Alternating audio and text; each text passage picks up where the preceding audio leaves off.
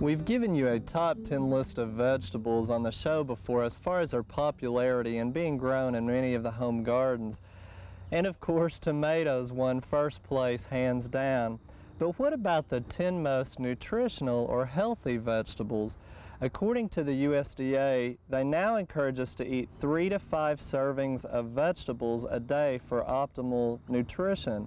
Now, they also put out a listing of 10 vegetables that are considered to be very high in minerals and vitamins, and we want to share those with you.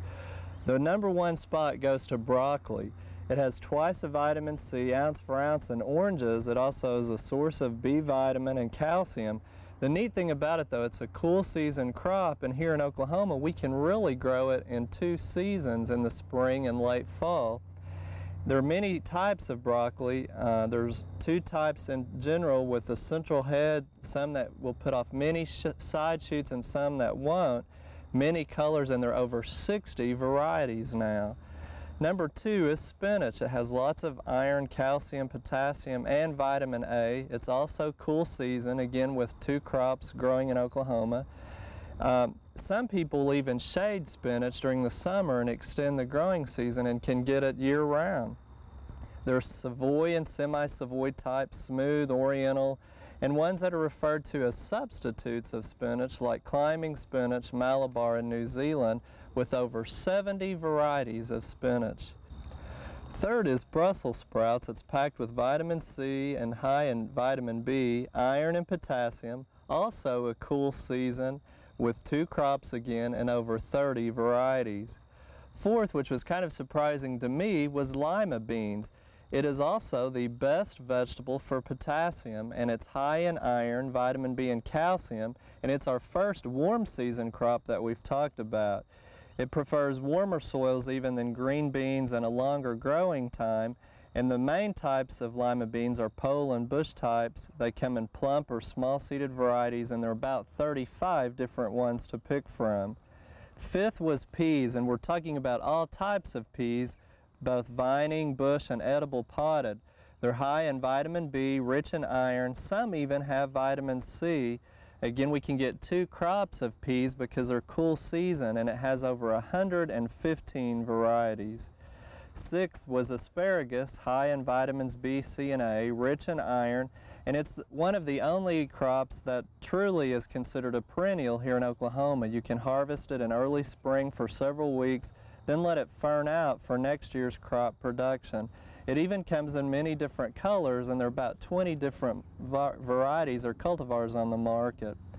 Seventh is artichokes. It's one that we haven't grown too commonly here at Oklahoma Gardening, but we're talking primarily about the globe artichoke, which are actually eating the flower bud, and the leaves are also high in potassium, calcium, iron, and vitamin B6.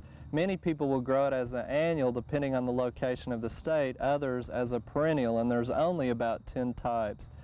Eighth is cauliflower, high in vitamin C. It's a cool season crop, again 2 crops a year. It comes in early, mid, and late varieties, many colors, miniature types, many different flower sizes and shapes with over 100 varieties. Ninth was sweet potatoes. It was the second best source of vitamin A, also high in vitamin C, warm season crop, very productive, and there's well over 25 cultivars. Coming in at number 10, has more vitamin A than any other vegetable, rich in potassium and calcium, is carrots.